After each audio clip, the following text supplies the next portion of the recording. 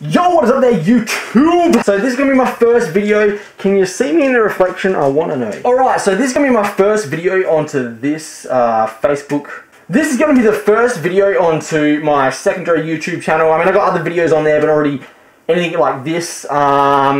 So this channel here is purely just going to be just shit that I post up. Kind of a bit more raw footage and shit like that. Anyway, if you want to know, there are some, wait, am I getting that on there? There are new stickers I have got available. Just hit me up. And just here, sitting is my Nanotips. I do have a Nanotips review to make your fingers good for touchscreen phones and shit like that. Yes, I'm wearing an anonymous mask because this is kind of a bit hard with this kind of shit here to not show my face. And whenever you're riding, don't forget to ride rich. The reason for this video here is I got a message today. And I've been asked a couple of times about my setup. So this is my setup. This is my helmet, the Icon variant. It's just the standard one, nothing fucking special about it. Just a bunch of stickers on there. Resistance, there's my new sticker, stay up, because you've got to ride rich and stay up. And my old Triddn logo. Down here is the Cena. It is the SMH10, whatever. Anyway, go look it up yourself. Just clicks on pretty good. And on the other side is my Drift. It is Drift Ghost HD, whatever. And here it is. It mounts on pretty good, pretty snug. Anyway, so how am I set up? In here, you'll see at the back, I've got it all kind of tucked away at the moment. I've got to make sure it's on the screen. Just here, clicks into the back, and that clicks on to the helmet nice and snug.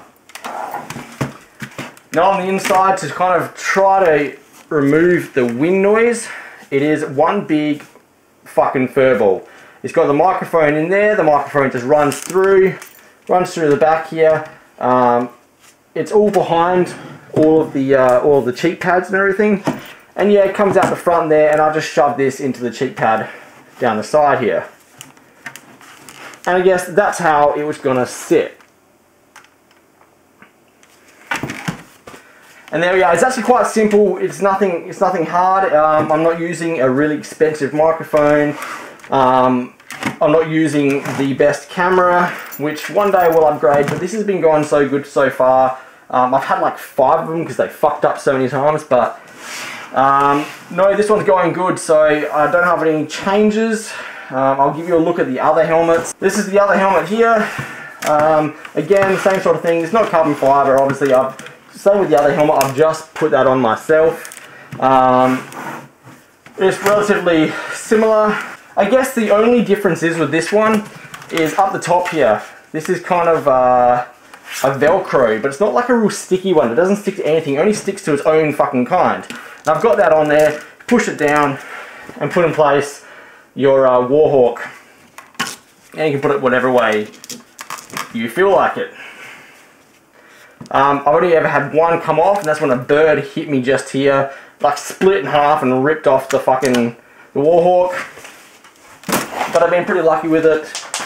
And in some other videos, you've probably seen me with this one, with the white one. But yeah, all the same sort of setup. Well, exactly the same. I've got the mount there for the Cena. I've got the mount for the Drift.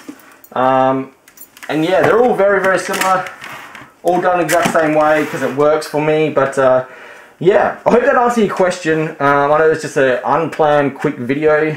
Again, this is going to be a channel where I'm going to be using it for its for just extra shit that I don't want to put on to my normal channel.